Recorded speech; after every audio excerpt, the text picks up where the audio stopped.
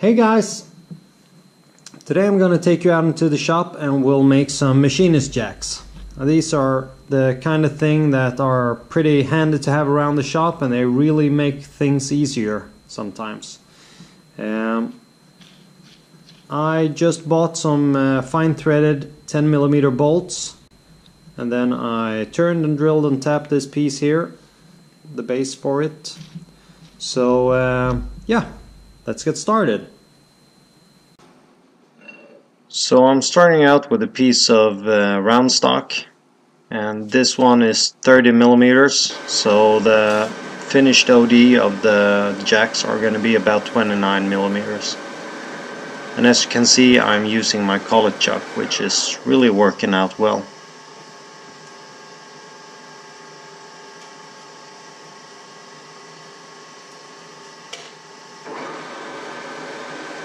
Using my cutoff tool, I make a groove with a diameter of 25mm, and this is going to act as a marker when I'm turning my taper.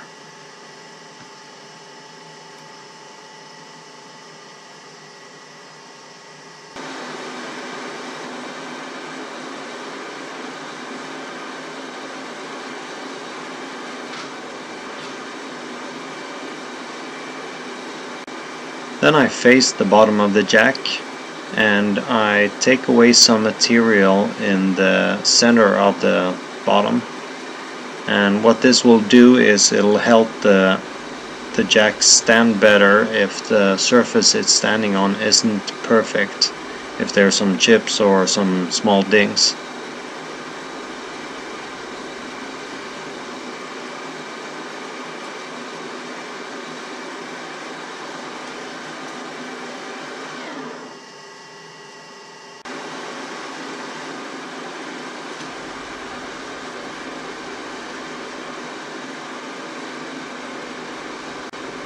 For everyday turning, I almost always use my Sandvik WNMG turning tool, and there's no critical measurement here. It's pretty much a question of cleaning the part up to make a good finish.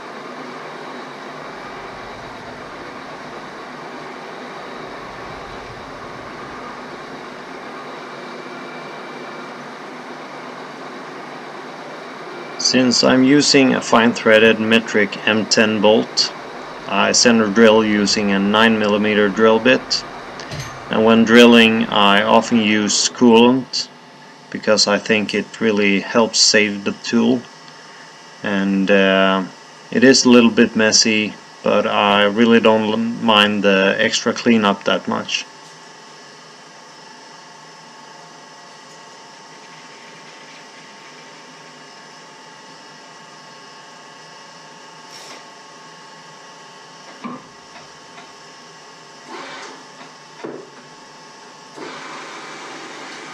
So I get the tap started by putting it in the drill chuck, and then I continue tapping by hand.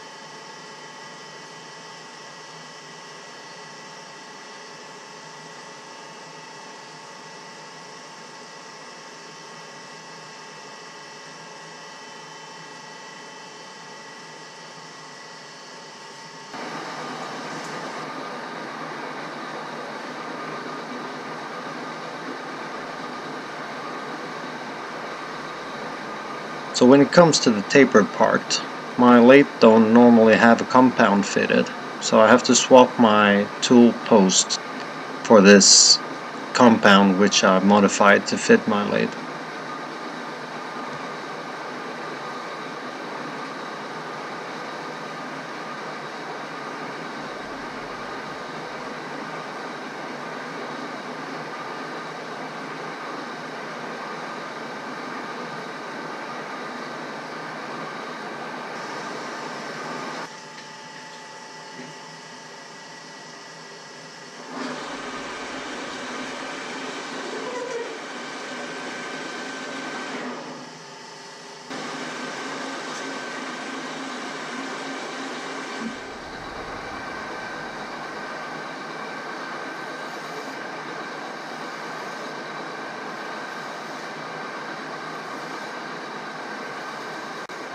And after a quick cleanup, it's time to swap back to the tool post.